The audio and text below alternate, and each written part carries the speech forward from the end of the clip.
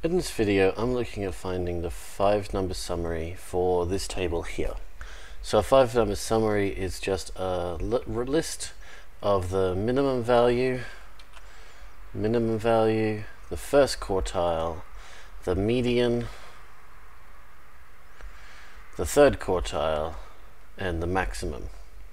So all we need to do is just find these 5 things and we will be done. The easiest one, of course, is the minimum and maximum from a frequency table, because the minimum is the first score, which is 12 in our case, and the maximum is the last score, which is 16.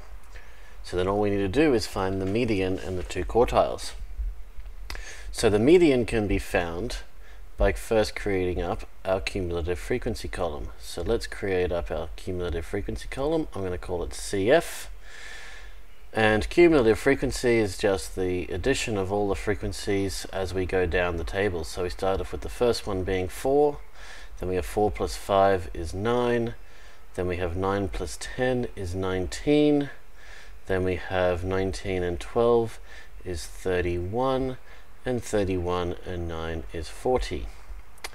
So then we can go and use the median location rule to give us the median. Median location, well, it gives us the location of the median. So the median location rule is n plus 1 over 2.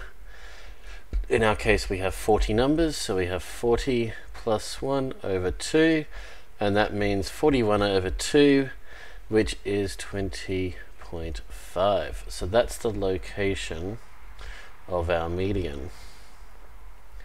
Okay. So now what we're going to need to do is find the 20th and the 21st number and find the number halfway between them, which is really easy because the cumulative frequency tells us that all the numbers between 20 and 31 are 15s. So that means that our median is 15. So our median is 15. Okay, now we want to find our first quartile. So the first quartile is a quarter of the way in. So we can find that using a similar rule.